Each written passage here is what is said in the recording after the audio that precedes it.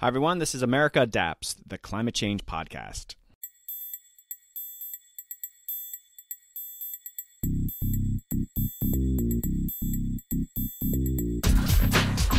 Hey, Adapters. Welcome back to another episode of America Adapts. It's the second annual America Adapts Holiday Special. I am hosting three amazing expert guests during this show, where we will have a robust discussion talking about the top climate news stories of 2017.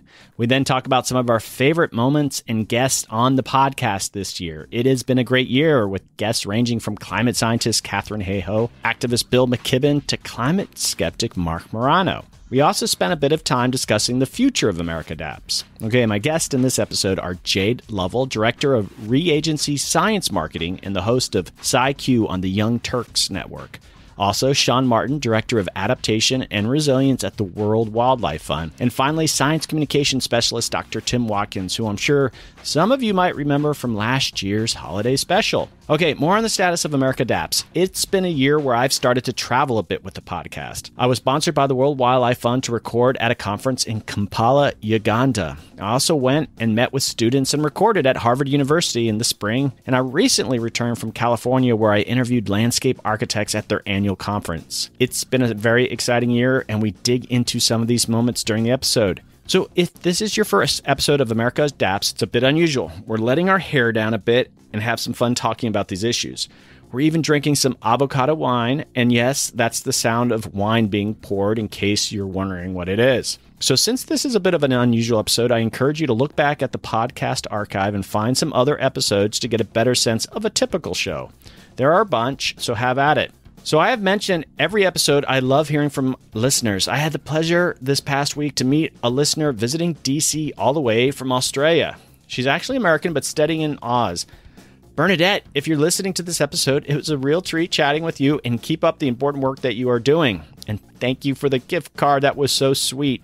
I randomly get to meet listeners, and it's awesome. I love hearing what their favorite guests are, and I think it's funny when people say things like, "Oh, I thought you'd be taller." Darn it, I'm 6 feet, and that's tall enough. Okay, before we get started, just some housekeeping. First off, America Adapts is now on Spotify and available for its 100 million users. Yay!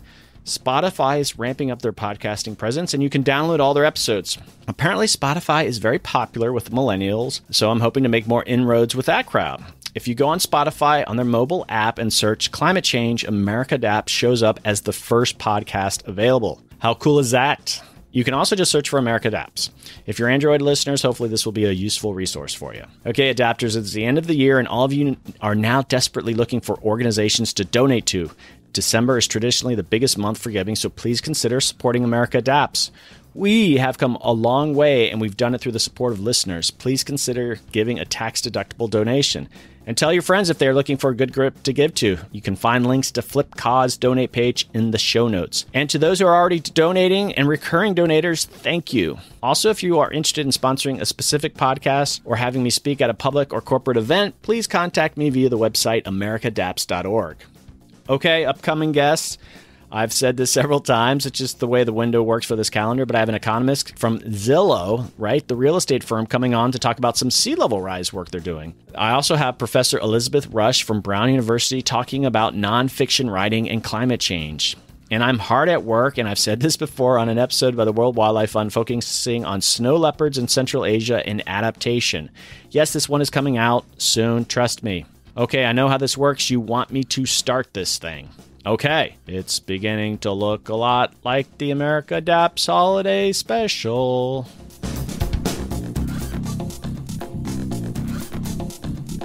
Welcome back, Adapters. We have a very special episode right now. It is the holiday special that we're going to have, and I have a great group of people here joining me for the holiday special. And people remember last year we had our first holiday special with Dan Ackerstein and Tim Watkins. And back this year, and I'm going to let everybody introduce themselves, and I'm going to start here. We have two groups. Three of us are here in Washington, D.C., and one person's up in New York City at YouTube Studios. And I'm going to go to my right here. All right, let's introduce ourselves. Hey, Doug, this is Tim Watkins, science educator guy extraordinaire, and a regular on the Adaptation Wine Power Hour, although we've had a hiatus for several months, so glad to be back. And I'm Shaun Martin.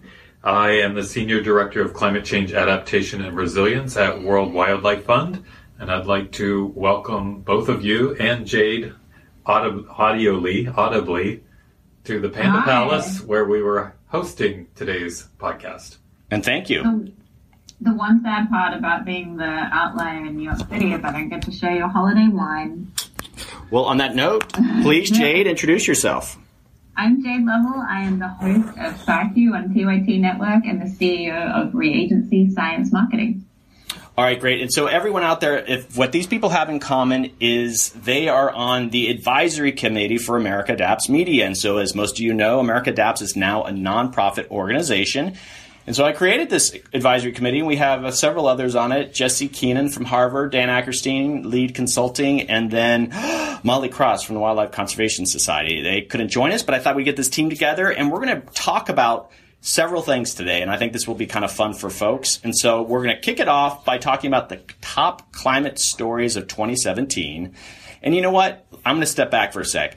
As Tim mentioned earlier, we haven't done the Adaptation Wine Power Hour in probably 9 months.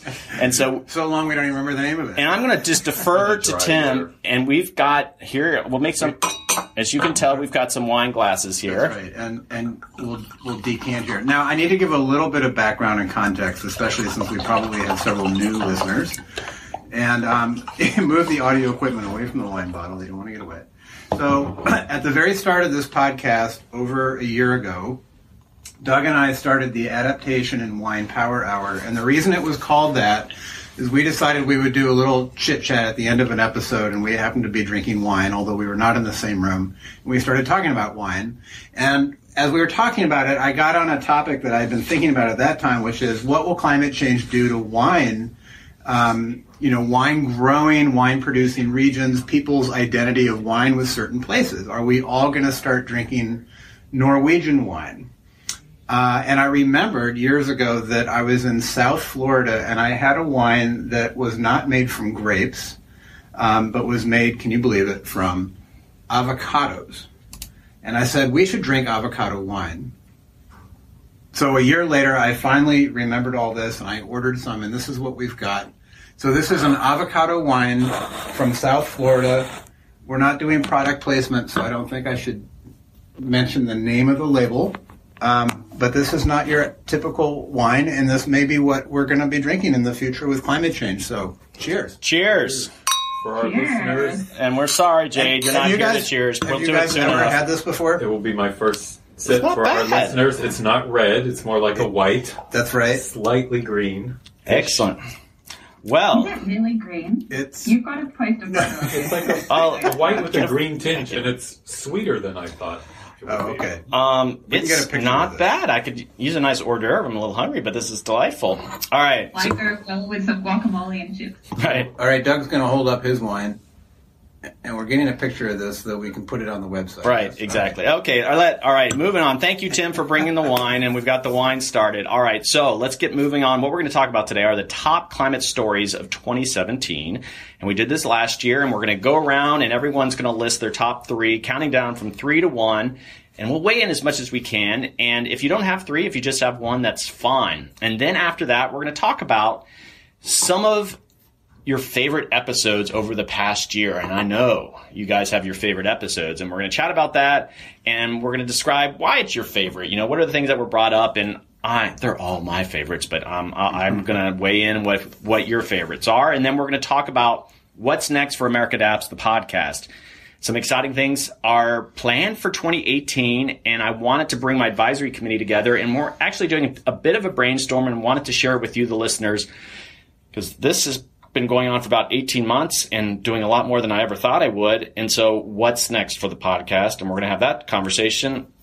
And then finally, we're going to go around. Well, you guys all know what's coming up at the end. I don't even need to say it. So I'm going to have a little guest host toward the middle of this, but I'm going to kick it off. And I want to start off, since we started off here in D.C., with Jayde. Your top... Well, how should we do this? I didn't plan this in advance. Just should we go through? Each do our number 3, and then we'll each go on to our number 2. Is that okay? Does that sound right, Jayde? Sounds good to me. All right, so starting with you, Jayde, number 3. Well, my number 3 was the March for Science. And I know it wasn't strictly a climate moment, but there was a lot of focus around the March for Science on climate change and the EPA and general environmental awareness. So I really loved the moment of seeing all of these scientists getting together, and I loved how much of a focus climate change was. I liked the signs. And all of this sadness that's happening around science and climate change. There were some really hilarious signs that got featured in the media. My favorite was "Keep your tiny hands off my science." But it was nice to see that when people were thinking about the science issues that mattered most to them, they identified climate change and the need to adapt. And that was portrayed in all of the signs and sentiment as well. So that was my number 3.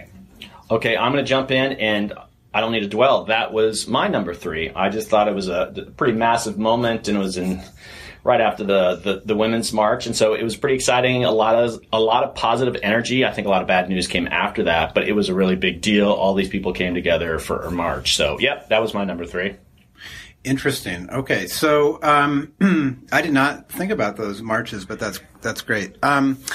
So my number 3 on the surface is not an adaptation story at all, but if you scratch just below the surface, I think you'll see that it is an climate adaptation story, and that is the plight of the Rohingya in South Asia, migrating from Burma into Bangladesh.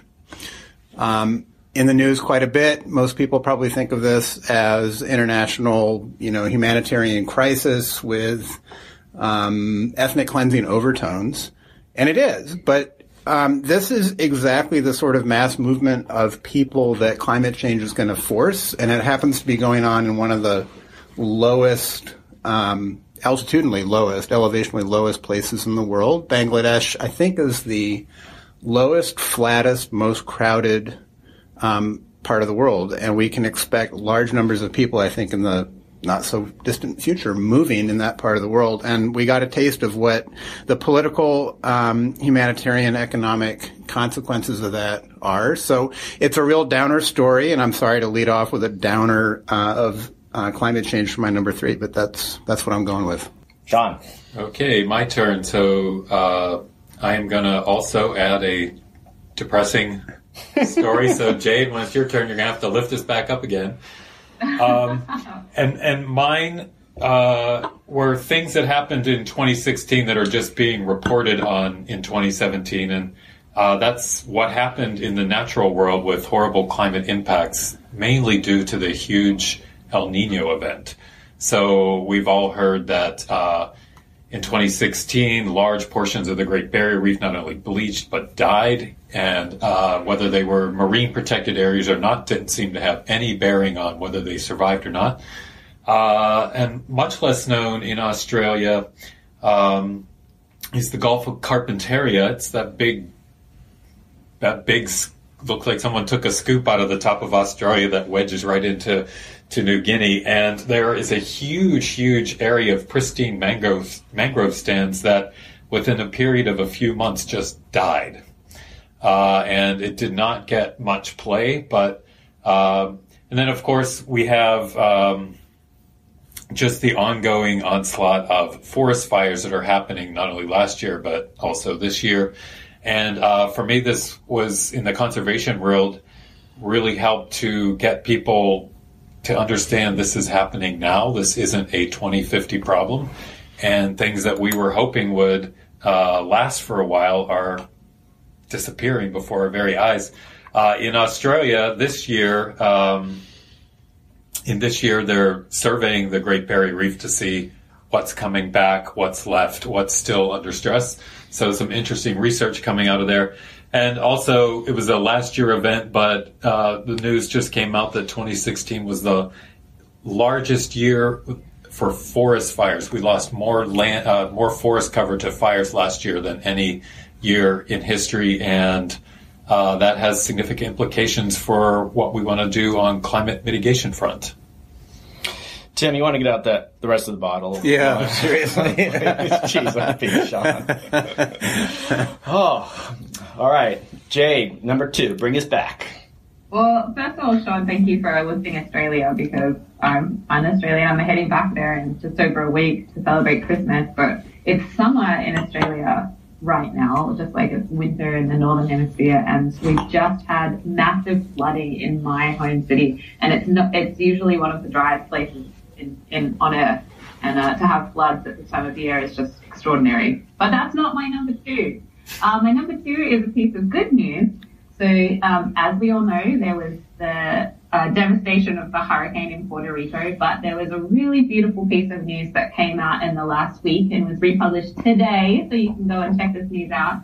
A Puerto Rican national is working with the AAAS. His name is Luis Almodovar. He's working with the American Association for the Advancement of Science to help promote innovation. So an invention as part of the AAAS's Invention Ambassadors Program. So encouraging Puerto Ricans and Americans everywhere to address these challenges of climate change and extreme weather events in the spirit of innovation and invention, so that they can build, not just rebuild, but build a stronger and more resilient Puerto Rico. So I just love the idea that there's a science organization working with really smart, intelligent people to overcome and rebuild and build stronger. So thanks, Luis, and also thanks to the AAAS for helping build resiliency against climate change. All right, that was also related to my number two. And I will build on that. So my number two was the big hurricane season of 2017, the most expensive ever, and all kind of superlatives there. The most number 4 or 5 bunched into a 2-week period or whatever. But like Jayde said, there's a lot of good coming out of the hurricanes. The Prime Minister of Dominica plans to rebuild his island, which was totally... It's not his island, but the island of which he is prime minister, wants to rebuild to serve as a model for other small island states to become the world's first climate resilient island. And so we are looking for ways to support that effort, and it's a great idea, and we need a lot of innovation. Well, my number two is related to the hurricane season, but it's focused more on what happened in Houston. I mean, Houston was really this unique event, systems, was over Houston, dumped all this rain. It was almost like an experiment. What if you dumped 30 inches of rain over Houston over a few days? And that's what happened. And then how the city reacted, I thought was very interesting, very newsworthy. And now afterwards, how's the city sort of planning? How's it, the conversations around flood zones? Are they going to do the right thing? I don't know yet, but there has been some really interesting positive work that has come out of Houston. It really was almost like a giant experiment. What if you did this to a major urban area in the U.S.? How would you respond, and how would the people respond? And so, yeah, it's still playing out, but I thought that was a fascinating storm event. And, I think the people of Houston have nicely responded so far. We'll see if... And again, I think another element is it's a very conservative state. Houston isn't necessarily as conservative, but Texas is conservative, and how people respond in that respect. And they weren't talking about climate change as much as maybe we wanted them to, but they were still responding to this. So my number two is not about a particular event or discrete news item, but rather it is what surprises me a little bit in 2017 is really the emergence of business communities and local governments and subnational groups really stepping it up on climate change mitigation and adaptation and leadership.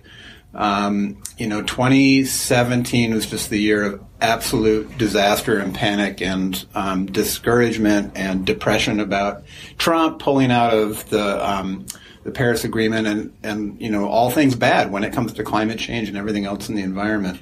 And yet, despite all that, you see whole, businesses and sectors of the economy saying, no, this is really important to us. It's important to our customer base. It's important to our bottom line. It's important in our, to our shareholders. It's important to us as a company and the moral and ethical values that we stand for. And we're going to acknowledge that climate change is real, and we're going to plan for it, and we're going to fund, and make business plans for dealing with climate change and all the rest. And I'm really heartened to see the leadership, for example, of Jerry Brown, governor of California, which is the fifth largest economy in the world or something like that, say, if you don't launch satellites, we're going to launch our own to study climate change, or showing up, in the international climate change negotiations because the official leadership of the United States delegation wasn't going to be there and wasn't taking sufficient action. So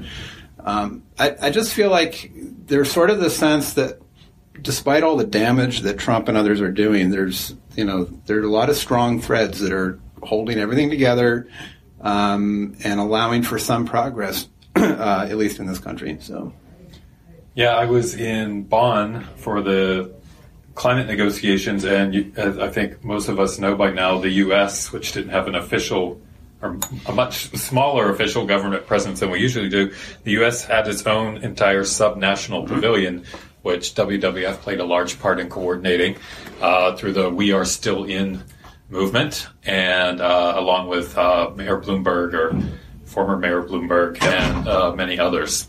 So it was really exciting to see all that, and it really, I don't want to say turned the tide. The tide was turned when we signaled our intention to pull out of the Paris Agreement, but it really helped provide a strong message to the rest of the world that the U.S. is not taking its cues from the federal government, that we're in the Paris commitment with or without national leadership. The conservative and libertarian voices that I see in the media about climate change, often in the form of trolls online, will say things like, well, don't talk about climate change and the federal government's role unless you're hanging your laundry on your line and you're walking to work and, doing solar panels on your roof, which I actually happen to do. But there's that sort of criticism from the right about, don't rely on government to solve these problems unless you yourself as an individual are taking action. And to some extent, there's a lot of valuable truth in that. And one of the lessons I've gotten from this is don't despair about the fact that Trump wanted to pull us out of the Paris Accord, or that he thinks that climate change is a hoax, because he's one person. And yes, he has tremendous influence, but and policies matter. But there's still an enormous role to play for individual action that is added up over 9 billion people. And as Doug and I have a former coworker who used to say, well, climate change was caused by the individual actions of billions of people over time, and it's going to be solved by the individual actions of billions of people. I think that's an important thing to remember, and that we all really do have considerable power, even in the age of this current administration. All right. Jay, take us home on number one. Well, I want to pick up on that point about libertarians when we talk about our favorite episodes. But before we do, the number one, you already stole my point about Jerry Brown being dubbed the California anti-Trump. So I'll switch to a different number one. I'm in marketing, so I often represent a lot of commercial firms, and it's usually suicide, or at least bad practice, for a commercial firm to publicly contradict the policies of the president or the federal government. But it was very heartening to see the Mars company, the confectionery company, commit $1 billion to climate adaptation this year as part of their Sustainable in a Generation plan. What a commitment to climate-themed adaptation and creating a sustainable future. They committed not only the money, but they were going to reduce their carbon footprint by 60% and invest in renewable energies all around the world. So it's exactly what Shaun and Tim were saying, that it can be individuals, it can be corporations, it can be sub-national governments that help solve climate change or help us adapt. It doesn't have to be the federal government, and that there's a huge role for these corporations to be playing in helping society and pulling their weight and showing their civic corporate social responsibility. So it was really good form from the Mars company, although I'm sure it was a risky move for them politically. And Jay, do you think we saw a similar thing with Elon Musk and his commitment to providing electricity for Puerto Rico through solar panels in the context of this very personal spat between the president and the governor of Puerto Rico? Yeah, absolutely. I think it's really risky. I mean, Elon Musk has spoken publicly about his role as advising the president on how we should incorporate technology and, solve things like climate change. But he also then took those steps. And so on one hand, he had a responsibility to contribute to policy and try and play nice. But on the other hand, when he was pushed, he stuck with his policies and did what he thought was the right thing. So sometimes you've got to do your best to get along, and, presidents come and go, and if corporations don't easily or often take sides in these kind of spats.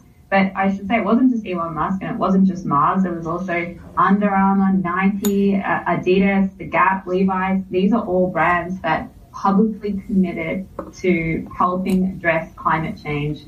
And most of them used the opportunity to point out their point of difference with the president. So, that's a really big deal that these corporations are willing to speak out so publicly when they disagree and can see that there's a need to do the right thing here.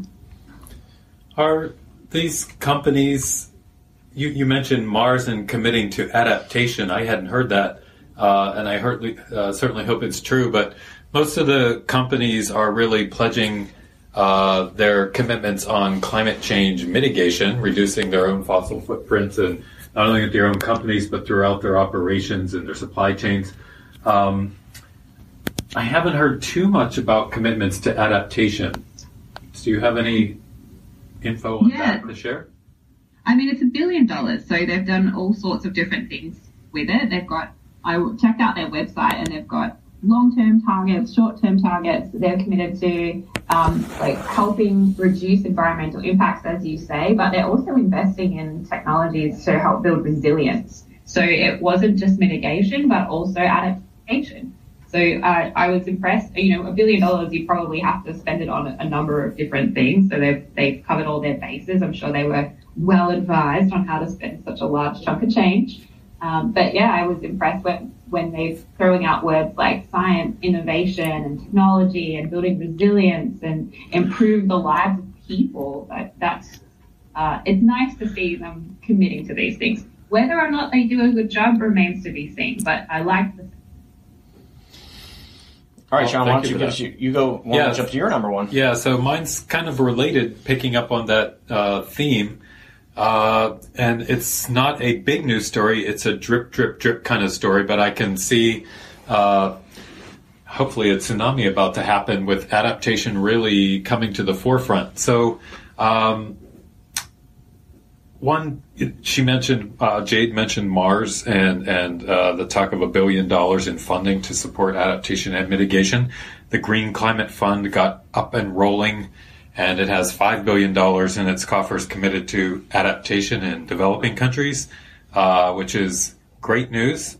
But in addition to the carrots we're seeing for adaptation, I'm seeing a lot of nice sticks coming along from very powerful institutions. So back in June, there was a report that S&P started to warn banks that ignore climate risk will face a downgrade in their credit. Mm-hmm. And it's not just, typically companies often thought of climate risk as exposure to investments in fossil fuels that will be, being phased out or having stranded assets, fossil fuel assets. But this is really like looking at things like agriculture. If you're investing in agricultural commodities, you're at risk and you need to be doing something, not just disclosing how you're at risk, but actually taking actions to mitigate that risk. And then just November 29th, there was another similar report on Moody's warning cities to address climate risk or face downgrades. So there's for the financial institutions out there, also for cities themselves. If you are not taking action to mitigate climate risk, Moody's will downgrade your credit rating. And then just a few days ago, there was another article on Business Green that talked about companies and companies it reported that almost half of companies expect to have some kind of climate change impact on their value chains within 5 years. That language doesn't make quite sense to me. I think they're talking about extreme weather events. But interestingly, only a quarter are preparing for it. So half are aware of the risk, and only half of that half are doing anything about it. So where we used to talk about climate change impacts as a way to stimulate more action on mitigation, I think we've started to see a turn in the tide where climate change impacts are giving us the signal that we need to adapt to them, that we're not going to mitigate our way out of the problem. Awesome. That's my top story. All right, my top story, and this is probably top because it's current, it's going on right now, and that's the fires in Southern California. And the reason it's my top story is that I think it focuses public attention on climate change and on climate change adaptation in particular, like few other events and news items have this year. And again, Jerry Brown, his comments sort of ring in my ears a little bit. He said just a few days ago that these massive fires, lots of destruction, are the new normal in California, and Californians have got to expect more of this in the future. And he really drew a picture of the future as being very different from the past, and that's certainly what climate adaptation is all about. And he's preparing the California public, I think, for living in that new world and having to live differently in that new world. So, yeah, without any further ado, that's my number one. Jerry Brown keeps coming up, and for a variety of reasons. And my number one story, and I'm glad we sort of avoided the pullout of Paris. You know, I think we've talked about it, but it wasn't like, okay, that's the big story. And so my number one is a flip on that, is that on the very same day that Trump pulled out of Paris, which we were all expecting, Jerry Brown stepped up and he made this commitment about what California was going to do on climate change and all these different things with mitigation and meeting carbon emission schedule. He had a plan, which was very exciting. And so all those things that you just described with the wildfire, he's preparing the people of California, and many of us outside of California are learning from that. But I thought that was such a remarkable thing that he just took advantage of Trump's boobery on this issue and stepped up and showed some leadership. And you know what? He's not the president. He's someone at the state level, and hopefully other people, other countries and local governments will be inspired by that much more than any sort of decision from the president. So I thought that was a really big deal. What was that word, Doug? Hoobery? Boobery. It's an American word. This is wanker. It's, you know, what I'm trying to think of some Aussie terms. Idiocy. Awkward. You can just when you know who we're talking about, you can just imagine what it means. Yeah, he's riding him like a pack of goannas. All right, so we did it. Those were we covered a lot of ground. Any final thoughts before we get to the next section? I hope 2018 has a lot better news than 2017. I don't think it will. Wasn't too bad. I just don't think it will. But there are some common themes here, right? I mean, really, the sub-national, everybody but Trump in the United States cares and is saying it and taking action. I was going to say Syria signing on was going to be my number one, just because that was the last holdout country, and Syria is basically not a country anymore. They're just a cobbled together group of people, and yet they're still stepping up on climate change. And so there you go. I'm looking forward to 2018 and when we can say our favorite moment was when America signed on again to the Paris Climate Accord. Oh, wouldn't that be great? The day after. I can't go there. We all know. So, Jayde, we're going to transition now. And so I'm going to step back and just enjoy myself and not be so stressed out as host of this thing. And so I'm handing over the duties for this next couple sections for Jayde. Handing over the reins, Doug. That's a very trusting of you. I'll try and do well. I want to talk about favorite episodes for this 2017, the past 12 months. And I have to say, Doug, you've done an incredible job of incorporating all different voices. There was climate change activists, there was scientists, there was people from all around the world. But you also made a point of including like controversial voices, so people representing Monsanto and the Cato Institute. You wouldn't normally think of those people as having something constructive to say on climate adaptation, but it just goes to show we've all got opinions on this issue, we've all got something to add, and it can be worthwhile listening to contrary voices so that we can try and build those bridges. And we're all in this together, we all live on the same planet, so you've made a really good effort to get everyone's opinions on the table and give them a fair shake. So well done to you guys. Oh, thank you, Jade. All right, so I guess then we can start with you. You're normally the one asking the questions, Doug, but now I'm going to throw it to you. What was your favorite episode? Is that really fair to ask the host? Yeah, and other people might decide not to come back on. Oh, well, I wasn't his favorite. How did I sort of label it as like these were wonderful moments within particular episodes, so then everybody else can say favorites. But no, I'll jump in, and so let's see. You know, I looked through this list of, you know, I'm at 54 episodes, and you know, I had quite a few in 2016. But what was a lot of fun, and even doing it, was the Mark Morano episode, and maybe other people will bring it up. This is Mark Morano of Climate Depot. He's a famous climate denier. He worked for Rush Limbaugh, and so Randy Olson, who we all know, connected me with Mark, and I got Mark on, and we had a really long conversation.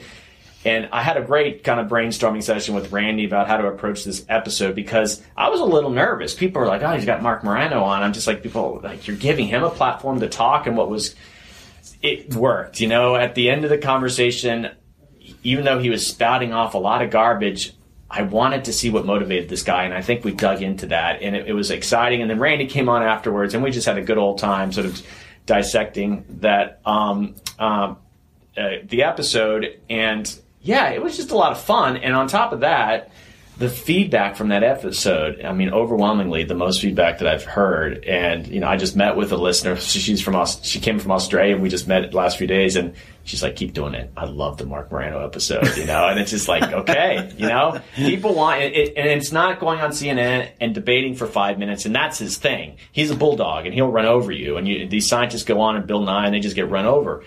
Our conversation was deeper than that. Even though it wasn't that profound, it was more substance than usual, and I think that reflected. So that was a pretty cool episode for me.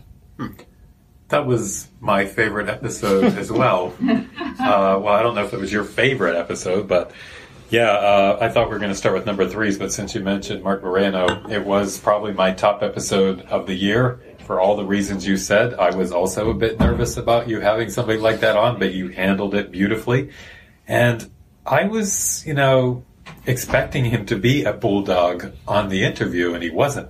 He was really letting you pick into his brain to talk about how he communicates issues. And I don't want to say I find myself agreeing with him, but I could see where he was coming from, which was really helpful in helping me understand people who make those kind of arguments. And then the follow-up with Randy Olson was especially useful in dissecting everything he said and the communications techniques he uses. And I just found that just fantastic, and need to go back and listen to it again. I hope you have more guests on like that, and they're equally as fruitful. But yep, that was probably my favorite episode of the year. Maybe that can be part of what we're going to see coming up for America Adapts. You've already had the request, more controversial guests, Doug. Yeah, I'm totally, you know, on that. And just an anecdote regarding Mark, one of the listeners who's on contact on Facebook and such, I think with Cassie, if that's you out there, if I'm remembering this, she was scared to listen to it. She was holding off listening to this episode because she thought she might be influenced in a negative way, that she might start believing the skepticism. And so she listened to it. She thought he was great, loved his voice, thought he was a guy you would have a beer with, but thought he was insane, you know? And so that was sort of my goal of that episode. It's just like, yeah, this is how those guys effectively communicate, but they're still just pushing bullshit, you know? So Isn't that nice, though, that someone said, I felt like I could have a beer with someone that I disagreed with? And that is so rare when we're talking about climate change. I mean, it's one of those issues that it's been well documented that it's a polarizing issue, and it's a science issue turned a political issue. So nice to see people listening to your podcast, Doug, and thinking, yeah, I could have a beer with that person. I don't know about beer, but definitely avocado wine. Maybe something stronger, a little whiskey, or if I can make one small critique that I found myself as is listening to that. We don't have time for that, but sorry, go on. A lot of his arguments were powerful for the climate mitigation debate. And he was talking about how he doesn't believe the UNFCCC process is the best way to figure out this issue. I'm sure there's a lot of people who agree with him. But I didn't get the sense if you started grilling him on impacts and adaptation, what he would have an answer for that.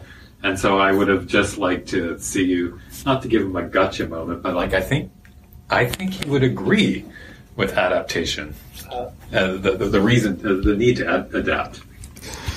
I knew that was coming. I didn't bring up adaptation at all. And, it's an adaptation podcast, and I should have, because it might have thrown him for a loop, and maybe it would have influenced him in his own way to think about climate change in a different way. So that little buzz was me repowering a phone. Sorry, folks. Well, I just want to pick up on that point, because you were talking about the need to bring up adaptation, but also to find the areas where we agree with each other. So it would have been hard to get Mark Morano to agree with you. But I was listening to the Pat Michaels episode just the other day and thinking how nice it was for you guys. He's from the Cato Institute. He's talking about free market adaptation. And you disagreed on a lot of things, but I loved how you talked about the National Flood Insurance Program. And that was one area where libertarians and people of your mindset, both agree. It's a rare area of agreement between environmentalists and libertarians. So even though we often disagree with each other, people on these different sides of the climate change debate, I'm doing air quotes, you can't see the debate, it's nice when you can find an area of agreement. I think once we find those areas of agreement, maybe we can kind of agree on where to adapt or how to mitigate. So it was nice to see you have that moment. That was my favorite. Yeah. So this is Tim, and I can't pick out a favorite, but the whole issue of how to have conversations with people that you disagree with, or to find those little moments or little areas of commonality, Jade, I think is absolutely essential in climate change communication. And because of that, one of my favorites was the Katharine Hayhoe episode. And she is, I think she's a hero of mine. She's an extraordinary, she has an extraordinary ability to cross over those boundaries and seek common values, and to always begin conversations with people with very divergent opinions by seeking those common value sets. She's a climate change scientist, atmospheric scientist at Texas Tech University, and she's also a fundamentalist Christian. And whenever people introduce her, there's sort of these, two parts to her identity. She's a scientist and she's a fundamentalist Christian. And I think she wears that sort of dual identity really well. But the conversation that you had with her, I found very, very, very heartening and encouraging. And Jade, when you mentioned the March for Science as your number one story of the year, or I guess number 3 story of the year, but an important one. And I agree. It's to hear Katharine Hayhoe as a scientist, really underscoring the important voice of science in climate change, and to do it in a way that invites people into the conversation and makes them feel comfortable with science and where it intersects their values is really, really, really, really, really important. And I'm always happy to hear her do that. And she's a giant in the field. And so, Doug, that was an amazing catch. I don't know, how did you get her? You were introduced to her by somebody else that you had done a podcast with, and she said yes, I think. Right. So Sasha Peterson, if you're out there listening, thanks to Sasha. He does adaptation work out of Colorado, and he just knew her from his time in Texas. And so he reached out to her, and Katharine and I actually were on a panel together, 8 or 9 years ago, before she went supernova, and I sort of was steering along. We took very different trajectories. And yeah, she came on and talked climate science, and so I reminded her of that, and I think, if I recall, she vaguely remembered it, but in a very polite, probably she didn't agree with me. Right? Oh yeah, I remember you with the eyes and hair. Yeah. Well, there you go, Adaptive. That's 3 episodes that, if you haven't been listened to those unique voices already, go and check them out. It's Catherine Hayhoe, and Mark Morano, Pat Michaels, and Mark Morano, and Randy Olson. Let's get the 4 of them in a room. Yeah, that could be like, well, Doug, you should have a party with all of your guests. That would be. Oh, the big plans for that. Let's just maybe next year we'll do that. Okay. We'll have like a big gala like dinner, and we'll invite everybody. And I sort of look at the original 4, even though you guys have been on. I kind of look very fondly on the original 4 because they were the ones who kind of stepped up. And Molly, Bob Glazer, Nikhil, and Vonnie here at WWF, and then Nick Visichelli was the very first. So they were like, "What? What are you doing, Doug? You're podcasting? What's that? What's a podcast? You're vlogging? It's done over the computer. So are we just doing like one favorite episode? I mean, I just sort of want to have some observations. I've got another one. I'm trying to counteract my negative top 3 news stories of the year. So Catherine Hayhoe was a very positive episode. Another one that I thought was really positive and just, always enjoy are the voices of youth. And you had 2 teams who were in town here in D.C. visiting the Capitol, lobbying their congressmen. I don't know if they were with Citizens Climate Lobby, CCL, which is an advocacy group, or not, but they were here during the time that CCL was here. And you just encountered them or something on the lawn of the Capitol and you interviewed them. They were bright, they were articulate, they were passionate. These are 2 teenagers, like 14 and 15 years old or something like that, from Oregon. They have their own podcast, which you called out, which I thought was very generous, and hopefully they've done the same. I don't know, I don't follow them. But, I think we can all recognize that climate change affects young people and all subsequent generations for their entire lives, much more so than it affects us, even. And just out of a very, very, very, very powerful moral perspective, their voices are so important. And I was glad that you had them on. Nice guys. They reached out to me from Oregon, and they found the podcast were listeners, and they were looking to come on. And of course I couldn't, that was great. And so they were coming into town for that lobbying, and I went there just under the shadow of the U.S. Capitol and interviewed these great kids. And my son, bless him, he could barely take his plates back to the dinner table, from the dinner table. But these kids are solving the world's problems. Yeah, that was pretty cool. Any other honorable mentions, Shaun and Tim? Yeah, more than honorable mentions. So when I think of my favorite episodes, there are kind of 3 categories. The people that said everything that I agree with, not very interesting. I think my episode, I agreed with everything I said, not very interesting. But there's those that I really learned something from, like Mark Morano. And then there's those people I just want to debate when I listen to them. And there's a few of those. But 2 that I really learned from, one was Ben Preston from Rand Corporation. And the reason why that resonated with me, really articulate, really smart guy. He talked a lot about Pittsburgh, which is my hometown, so that piqued my interest. But he talked about climate risk management and really explained it in ways that helped me understand this concept that more and more I have to deal with in my own work. We talk about adaptation, we talk about resilience, we talk about climate risk management. They're kind of all sometimes conflated. Different groups use them in different ways. I found Ben's podcast, the episode that he did, just really useful for my own professional work around that particular topic in particular. And then the other one was the ground truthing sea level rise models with Karen Bolter. I thought it was a great story to listen to her, and it's something that I face in my work all the time. We often use models, and people say, "Well, how do we know they're right?" And Karen was looking at flood maps that were based on models, and every time it rained or there was a king high tide, she'd get in her car with her map and drive around and see if the maps were right. And I just thought that was an incredible story and kind of a bit inspiring. We all need to do a bit more than that, not just rely on the models, but actually ground truth them so that we know we can use them with any kind of certainty. So really like those. Karen was great, and I've been in touch with her, and she's just really prominent in the Miami scene. She's a go-to voice for the media, and she was on Years of Living Dangerously with Jack Black. That was kind of a neat moment.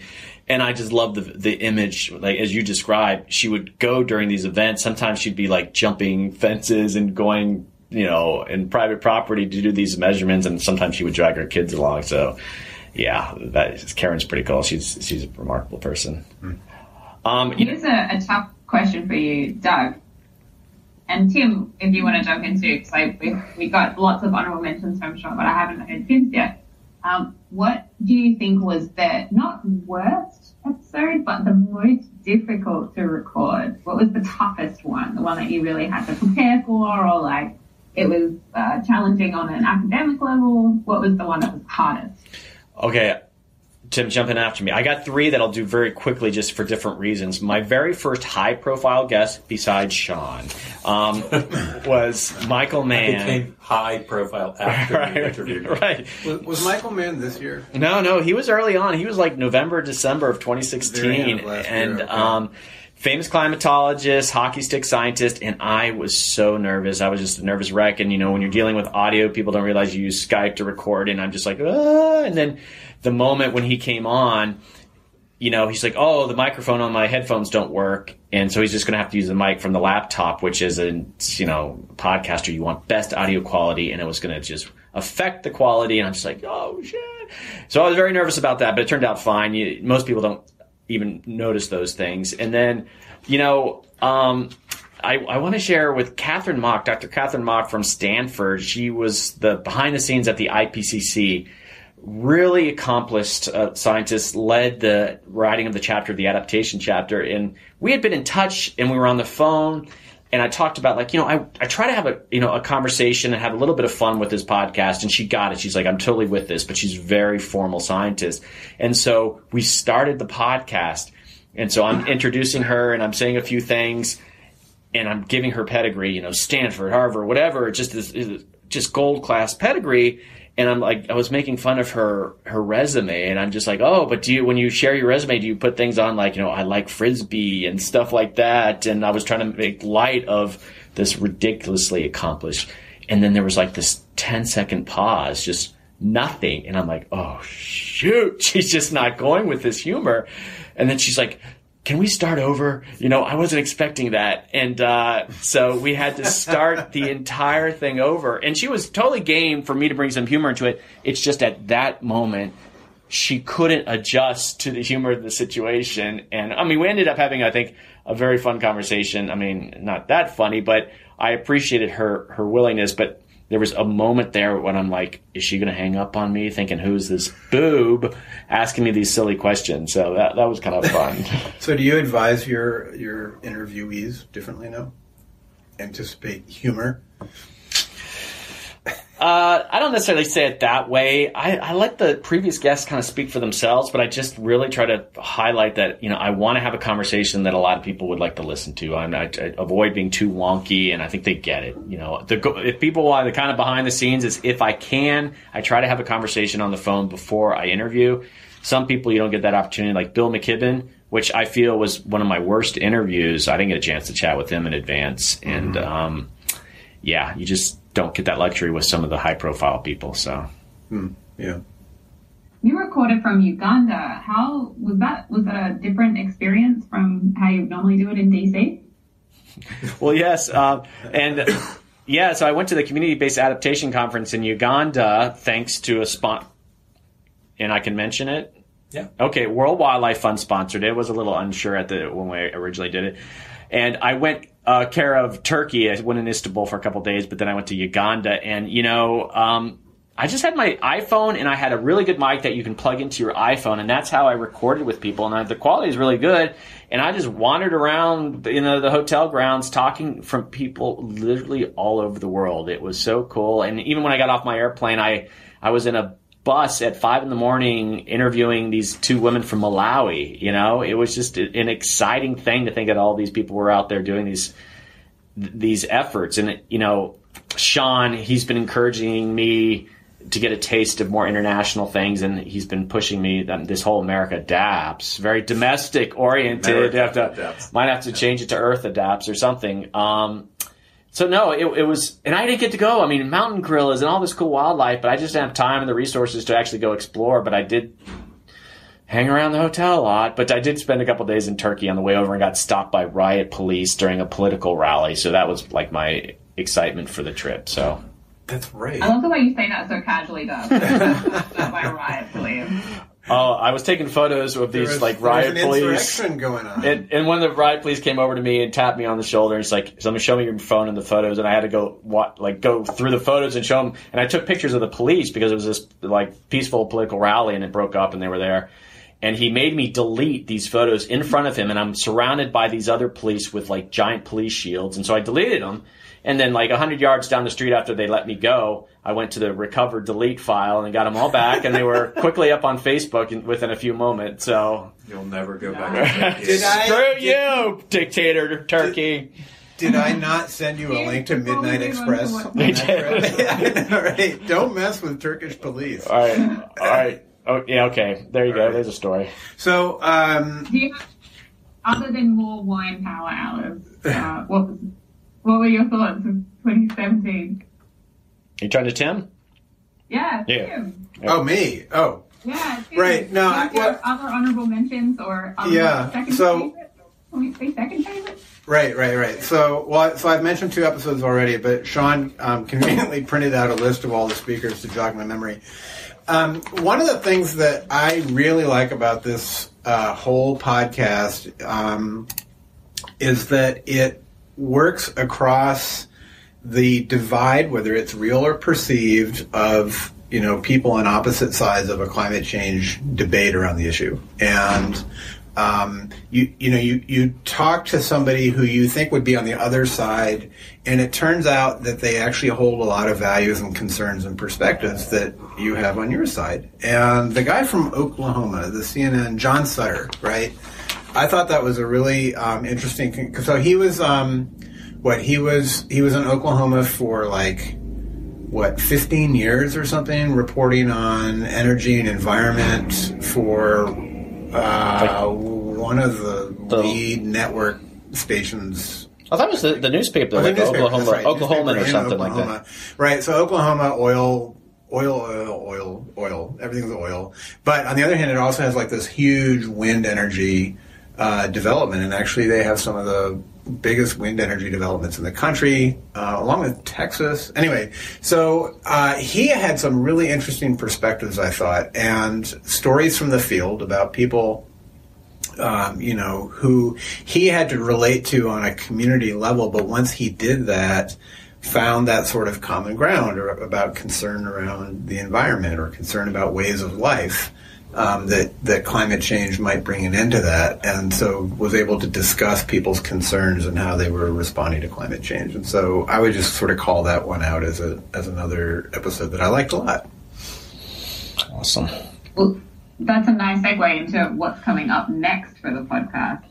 So recently you've turned America Adapts into an NGO. You're a registered 501c3, but that's going to open up some possibilities in 2018. But give us a bit of a history of the podcast. Why did you decide to start America Adapts, and then lead us to where we are now?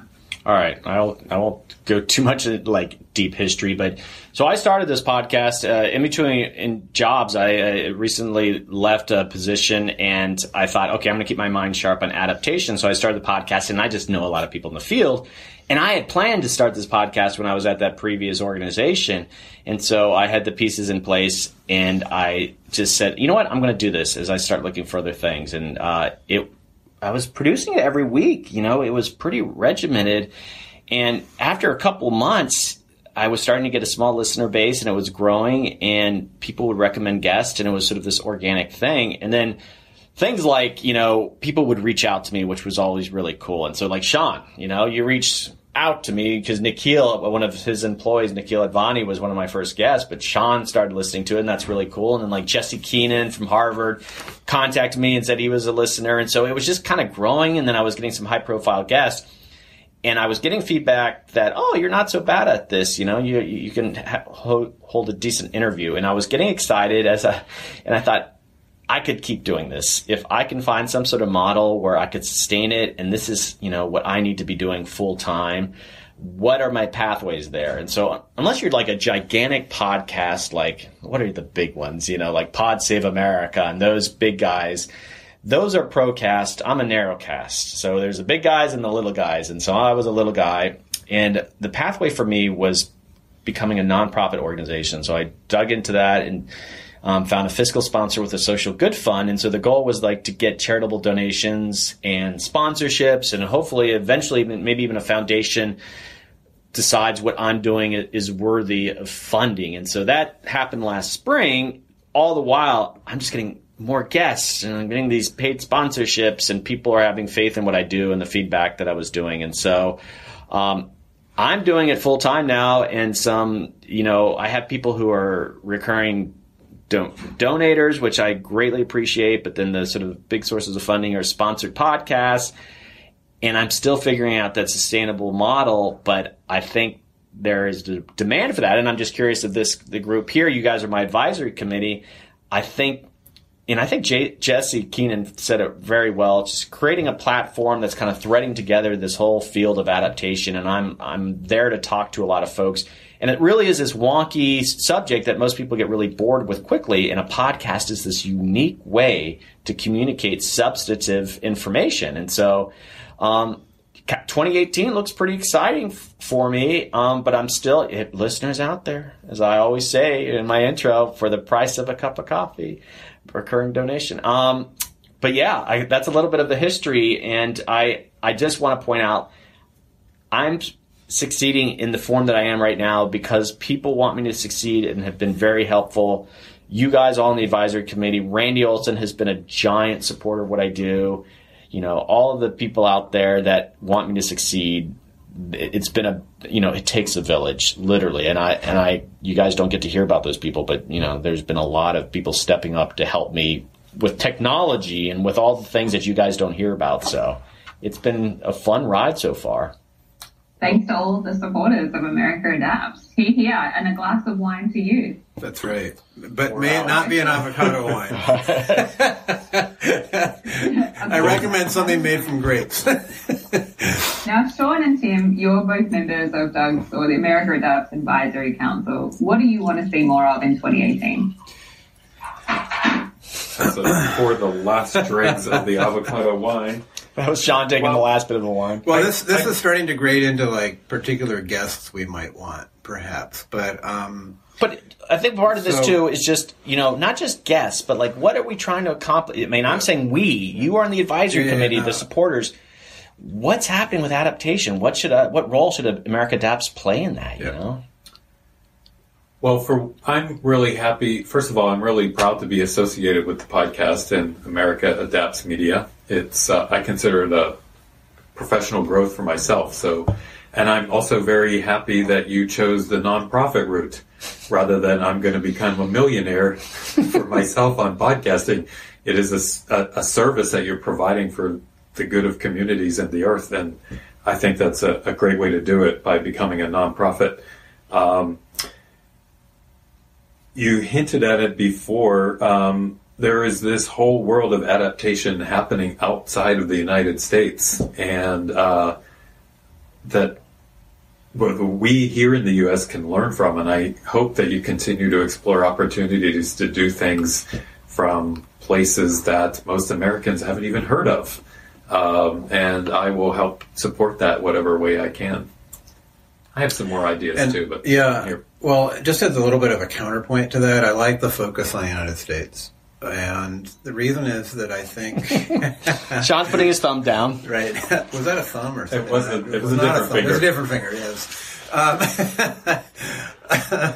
But the reason is, our country is so deeply polarized to the point where we can't even have conversations anymore. And Climate change is a polarized and polarizing topic in general, but when you start looking at adaptation and when you look at the people you've interviewed and you look at the substance of their comments, and I've hit this theme a couple times in this conversation, by definition, you're really succeeding in working across the divide. And I think that this podcast is, it's not going to fix the world, it's not going to fix the United States, but it's a nice example of a kind of conversation that can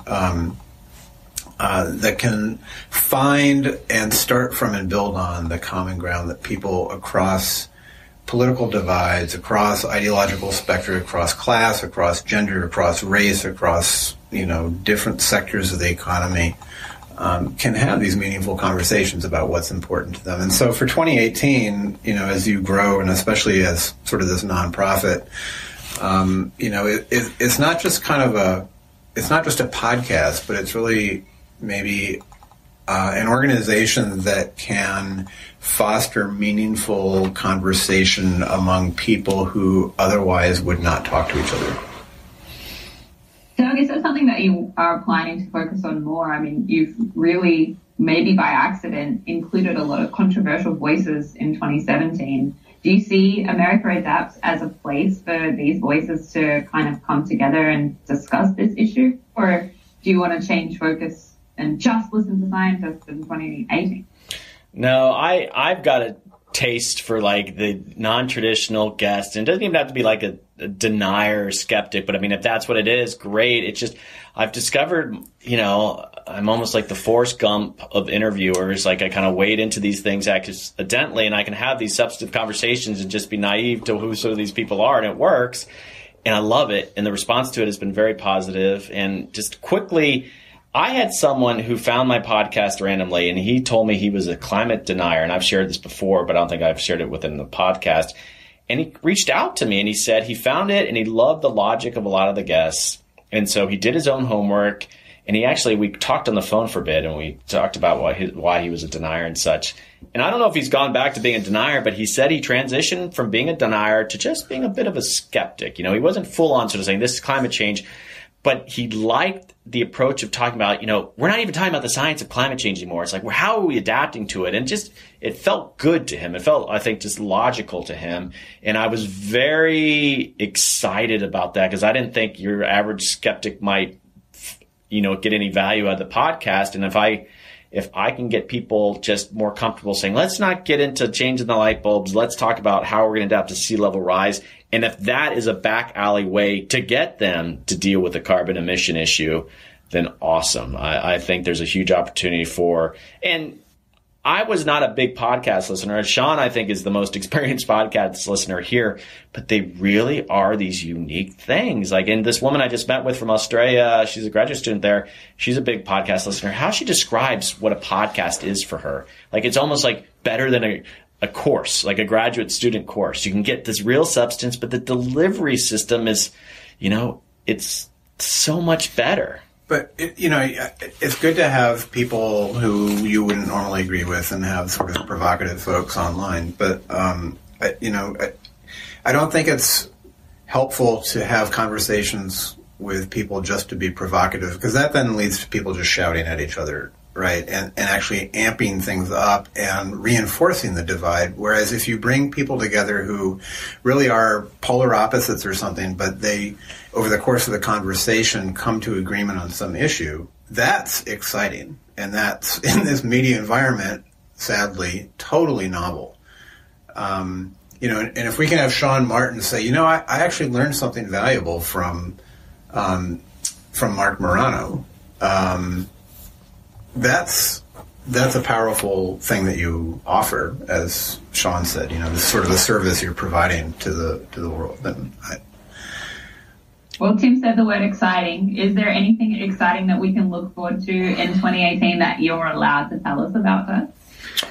Oh boy, I'm gonna hold off on. There's a couple really big things brewing, but I don't really want to jump the gun on those right now. So In January, I think I'll be able to talk about one a bit more.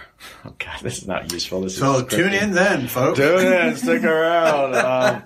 A really big deal, and it rhymes, and I'll just say it rhymes with Smalifornia. That is in the works. And then potentially something really cool next summer that I'm going to be talking with some people this week about. I think Doug's going to California. And it rhymes with Snafrica. California. California. What rhymes with Smalifornia? Yeah. You know, Tim, you just made a point, and I wanted to follow up, and I lost track of that thought. Oh, well. People shouting at each other. Remind us how we can support America Adapts. If anyone is interested in things that rhyme with Smalifornia and wants to see more of them, how can they financially contribute? Oh, wow. Great question. Donate shares of Bitcoin. You know, and I get these from listeners who donate. They'll be like, I've been meaning to do this.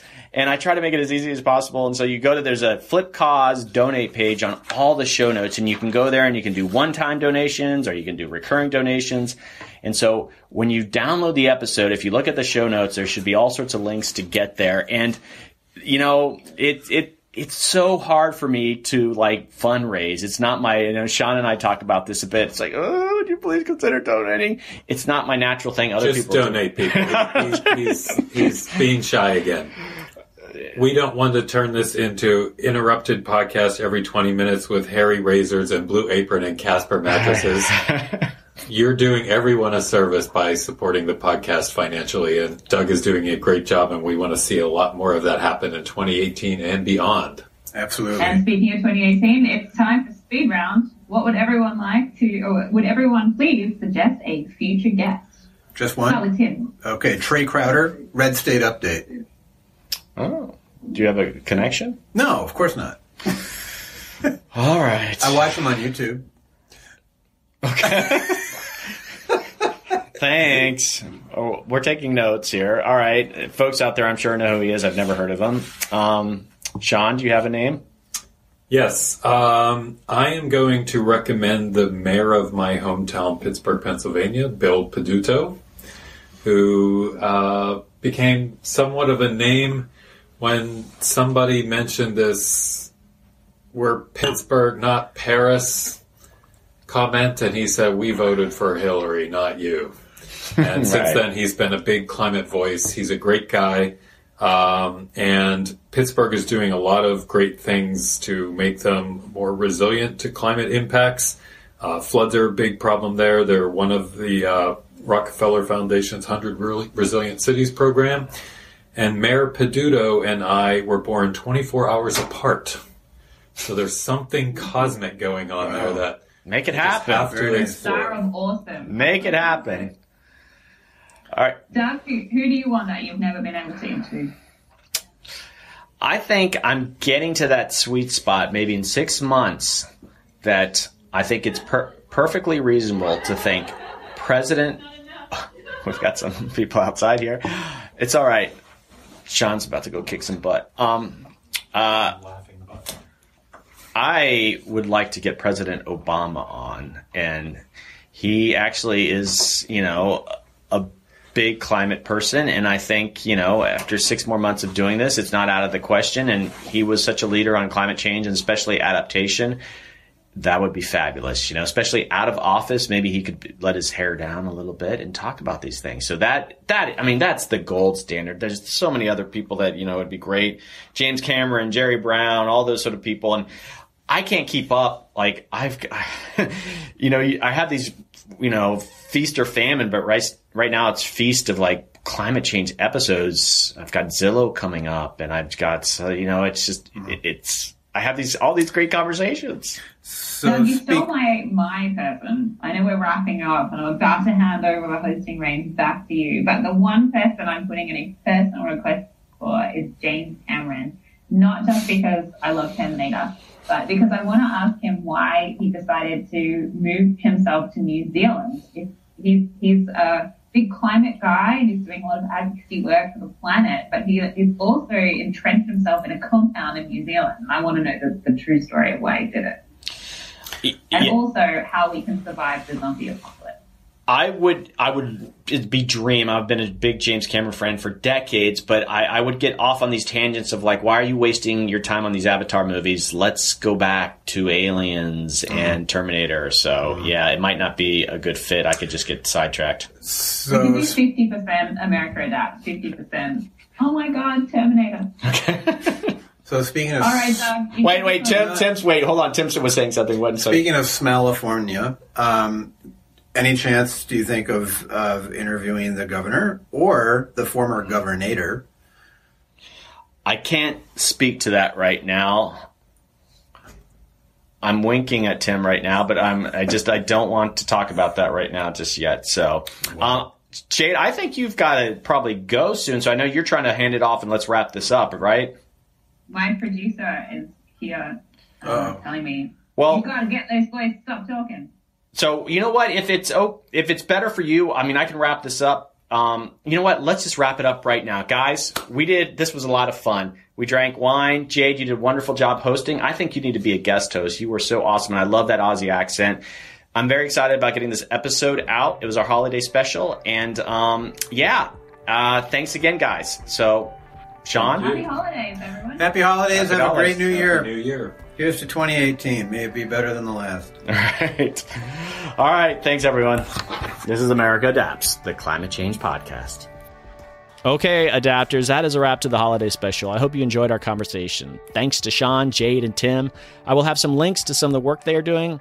So I waited until the end to mention this, but I wanted to apologize for the audio quality. It was my first time doing this sort of panel discussion with someone else in a different location and multiple people in another location. And I'm also testing out some new audio equipment. So I wanted to get that out. I wanted to get this podcast out before the end of the year. I just wanted to note that if you did notice that. Okay, so final housekeeping. Don't forget to join the Facebook page and the Facebook community group. The group is private, but just search for America Adapts and ask to join, and I will approve you right away.